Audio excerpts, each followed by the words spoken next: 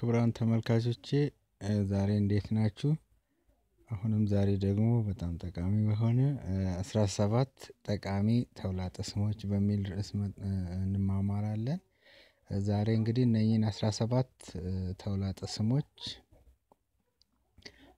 ትርጉማቸውንና በአረፍተ ነገር አድርገን እንመለከታቸዋለን። ዛሬ የምንመለከታቸው ተውላጠ ስሞች አስተያየት ለመስጠት፣ ለሰዎች አድናቆት ለመስጠት፣ ለአድናቆት በአጠቃላይ የሆነ ነገር ሰውንም ለማድነቅ የምንጠቀምባቸው 17 ተውላጠ ስሞችን አስተምራችኋለሁ። እስከ መጨረሻው ከኔ ጋር ቆዩ። የመጀመሪያው ተውላጠ ስም ግሬት የሚል ነው። ግሬት ማለት ትርጉሙ ቬሪ ጉድ ወይም ደግሞ ጊቪንግ a lot of pleasure very good giving a lot of pleasure ግሬት ማለት በጣም ጥሩ እና የሚያረካ የሚማርክ ማለት ነው። እንግዲህ ዛሬ የምንመለከታቸው ሁሉም የአድናቆት ተውላጠ ስሞች ናቸው።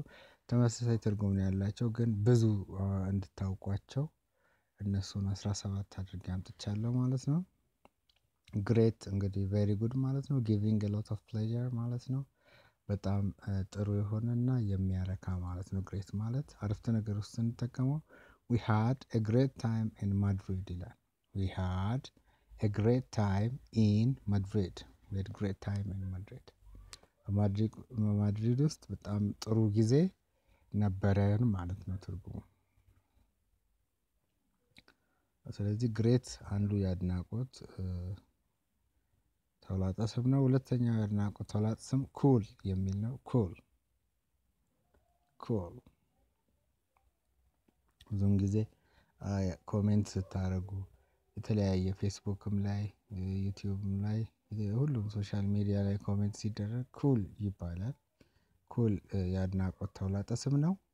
ትርጉሙ ምንድነው? approval of fashion, something fashionable, approval of something fashionable, attractive or different የሆነ ነገር fashionable ፋሽን እንደሆነ ማራኪ አትራክቲቭ እንደሆነ ወይም ልዩ እንደሆነ ለመግለጽ የምንጠቀምበት ቃል ነው ይላል። ስለዚህ ኩል ካላችሁ በጣም ፋሽነብል ነው፣ አትራክቲቭ ነው እና ዲፍረንት ነው እያላችሁ ነው ማለት ነው።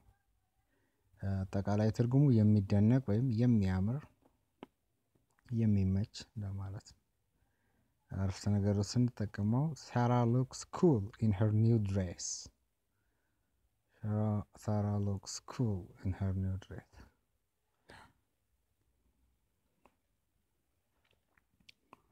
ሶስተኛው ተውላጠ ስም ፋንታስቲክ የሚል ነው። ፋንታስቲክ ማለት extremely good, giving a lot of pleasure። እየሰጠኋችሁ ያለሁት ተውላጠ ስሞች እንግዲህ የትርጉም ተመሳሳይነት አላቸው፣ ተመሳሳይ ናቸው፣ ግን ያው ብዙ አድጀክቲቮችን እንድታውቁ ነው። ፋንታስቲክ ማለት ደግሞ extremely good, giving a lot of pleasure ያው ነው።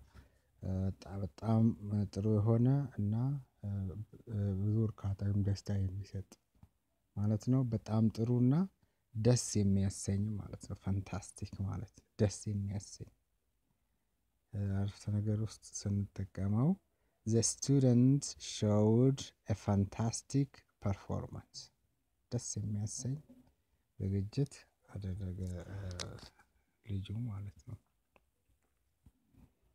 አራተኛው ደግሞ ፋቢለስ ከፋንታስቲክ ጋር ተመሳሳይ ነው። የሱ ሲኖኒም ናቸው ፋቢለስ እና ፋንታስቲክ። እነኛ አሁን እየነገርኳቸው ያለሁት አድጀክቲቭ በሙሉ በትርጉም ተመሳሳይ ናቸው ወይም ደግሞ ሲኖኒም ናቸው ማለት ነው። ፋቢለስ extremely good, wonderful በጣም ጥሩ ማለት ነው። እጅግ በጣም ጥሩ እንደማለት ነው። The policeman performed a fabulous job. The police performed a fabulous job. ፖሊሱ በጣም ጥሩ ስራ ሰራ ማለት ነው።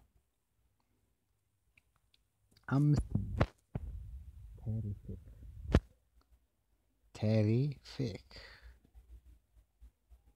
terrific ማለት ይሄኛውም extremely good wonderful ማለት ነው። ተመሳሳይ ነው ከፋቢለስ ጋር she has done a terrific job ይሄም ያድናቆት ተውላጠ ስም ነው። terrific ማለት በጣም ጥሩ ማለት ነው። ይሄኛው has done a terrific job ስለዚህ አንዳንዴ ኮሜንት ስታደርጉ terrific ነው ትጠቀማላችሁ ማለት ነው። የራሳችሁ ቮካብላሪ እንድታደርጉት እመክራችኋለሁ። ተጠቀሙበት ደጋግማችሁ በራሳችሁ እንግሊዝኛ ያኔ የራሳችሁ ታደርጋላችሁ ማለት ነው። ሰባተኛ brilliant ማለት extremely clever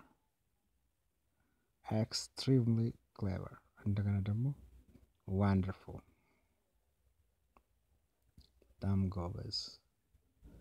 በጣም ጎበዝ ማለት ነው። brilliant ማለት extremely clever ወይም wonderful በጣም ጎበዝ ብዬ ትርጉሙን ጽፌያለሁ።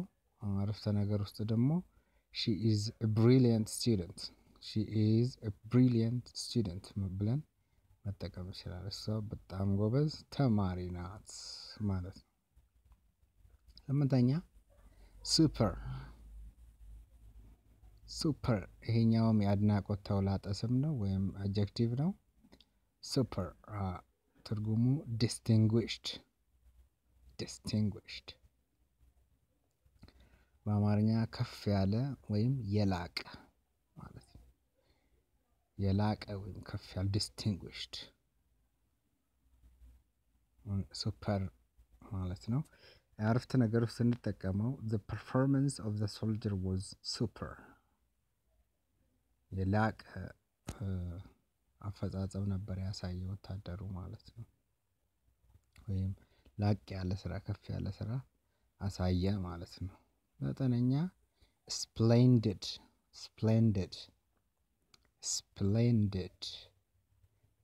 ትርጉሙ excellent እጅግ በጣም ጥሩ ማለት ነው። አንዳንዴ splendid እንላለን ማለት ነው excellent ለማለት። ስለዚህ አረፍተ ነገር ውስጥ ስንጠቀመው ደግሞ the secretary did a splendid job እጅግ በጣም ጥሩ ስራ ሰራች ሴክሬታሪ ወይም ጸሐፊዋ ማለት ነው። ስለዚህ ስፕሌንዲድንም የራሳችሁ እንድታደርጉ ደጋግማችሁ መጠቀም ሞክሩ። ያለበለዚያ ብታውቁትም ካልተጠቀማችሁት የራሳችሁ እንዳልሆነ ነገር አስቡት። ያው እንደ ለምሳሌ የሆነ እቃ የራሳችን ሆኖ ቤታችን ውስጥ እያለ ማንጠቀመው ከሆነ ዋጋ የለውም ለኛ።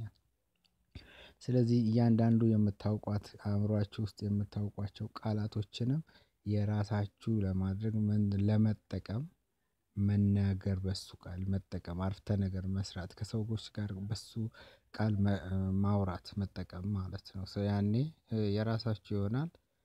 ምንም መፈለግ አይጠበቅባችሁም። ያኔ በራሱ ጊዜ መናገር ስትፈልጉ ይመጣል ማለት ነው። ስለዚህ ያኔ የራሳችሁ ሆነ ይባላል። ስለዚህ ደጋግማችሁ ሆን ብላችሁ ይሄን ቃል ዛሬ መጠቀም አለብኝ ብላችሁ በራሳችሁ እንግሊዝኛ ውስጥ በሌላ አረፍተ ነገር ተጠቀሙት። ኦኬ እንደዛ መክራችኋለሁ። አስረኛ impressive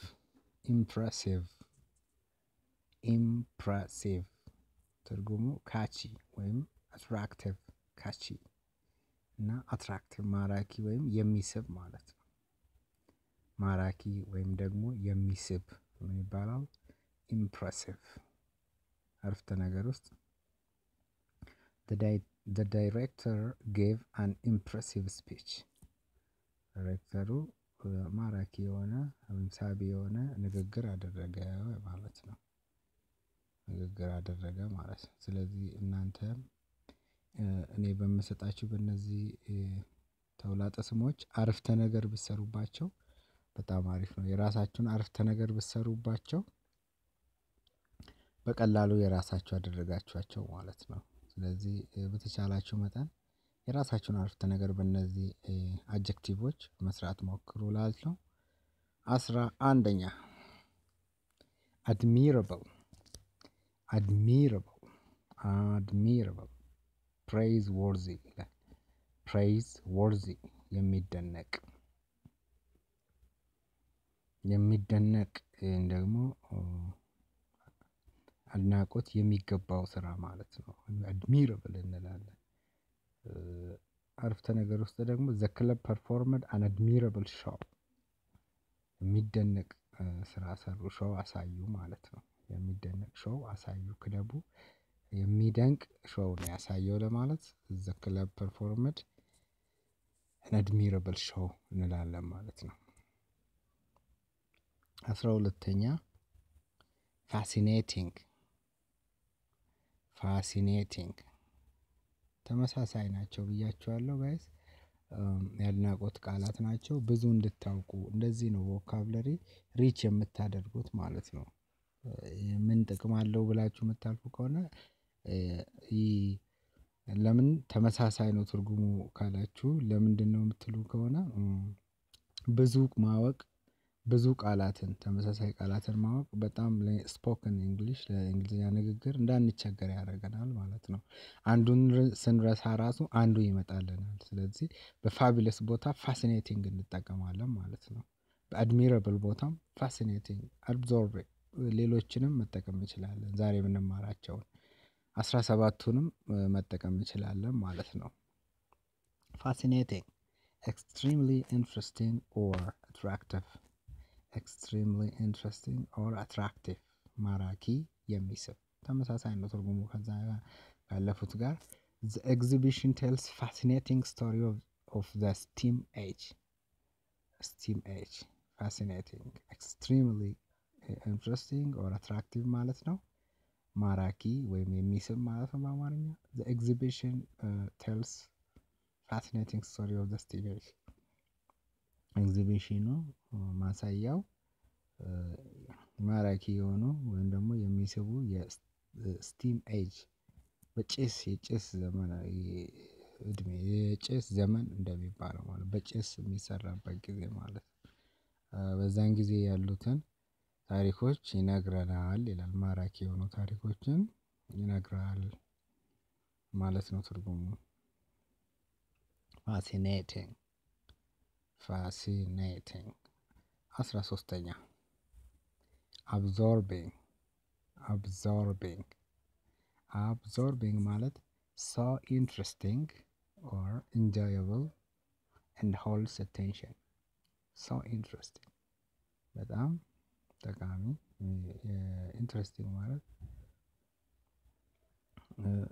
በጣም ተወዳጅ ወይም የሚስብ እና enjoyable የሚወደድ and holds attention ትኩረትን የሚይዝ ማለት ነው የሚስብ በአማርኛ ትርጉሙ ተወዳጅ ወይም የሚስብ ትኩረት ሳቢ ማለት ነው አረፍተ ነገር ውስጥ እንጠቀመው chess can be an absorbing game chess ተወዳጅ ወይም የሚስብ ጨዋታ ነው ለማለት ነው ስለዚህ absorbing የሚለውንም እንደዚህ የራሳችሁን እንድታደርጉ ነው ምክሬ absorbing 14ኛ stimulating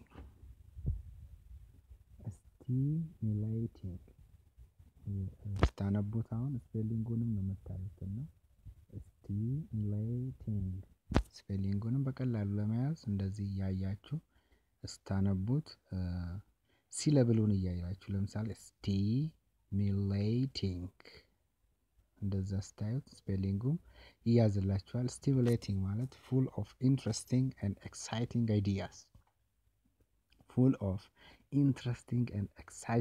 ideas making people enthusiastic full of interesting and exciting story የሚስቡና የሚገርሙ ሐሳቦችን ያሉ ማለት ነው making people enthusiastic ተስፋ የሚያሰንቅ ወይም የሚያንጽ ማለት ነው stimulating ማለት ተስፋ የሚያሰንቅ ተስፋ የሚያሰንቅ ወይም ደግሞ የሚያንጽ ማለት ነው stimulating ማለት አረፍተ ነገር ውስጥ thank you for the stimulating discussion ደስ የሚል ተስፋ የሚያሰንቅ ዲስከሽን ስላደረግን አመሰግናለሁ እንደማለት ነው። stimulate 15ኛ compelling ማለት so exciting or attractive የሚገርም የሚደንቅ ተመሳሳይ ነው። compelling her latest book makes compelling reading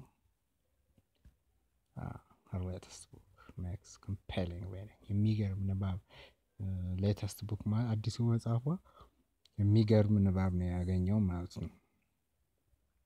ደስ የሚል ንባብ ነው የሚሰጠው። compelling reading ማለት የሚያረካ ደስ የሚል የሚገርም ንባብ ነው የሚሰጠው ማለት ነው። ሐሳቡ ውስጥ ያለው በጣም አሪፍ ነው የሚገርም ነው ለማለት ነው። 16ኛ gripping so exciting or interesting gripping so exciting or interesting that holds attention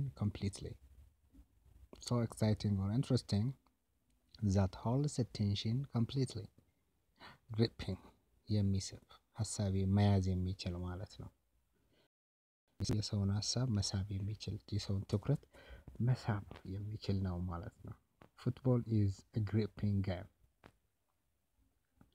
ፉትቦል የሰውን ሐሳብ የሚስብ እግር ኳስ ማለት ነው። ፉትቦል እግር ኳስ የሰውን ሐሳብ የሚስብ ጨዋታ ነው ለማለት football is a gripping game እንላለን ማለት ነው። ግሪፒንግንም የራሳችሁ እንድታደርጉ መክራችኋለሁ። ግሪፒንግ ደብል ፒ ነው የሚሆነው። እንግዲህ ስታነቡት ሲደብሉን አንብቡ ብያለሁ። ግሪፒንግ ሁለት ሲደብል አለው ደብል ፒ ነው የሚሆነው። ይሄንንም የራሳችሁ አድርጉትና አረፍተ ነገር ስሩባቸው እስቲ እንደዛ በጣም ሪች ትሆናላችሁ ማለት ነው። 17ኛው ተውላጠስም ደግሞ admirable የሚል ነው። admirable ማለት wonderful ማለት ደግሞ የሚደነቅ ማለት ነው። wonderful የሚደነቅ admirable wonderful ወይም ደግሞ የሚደነቅ the charity of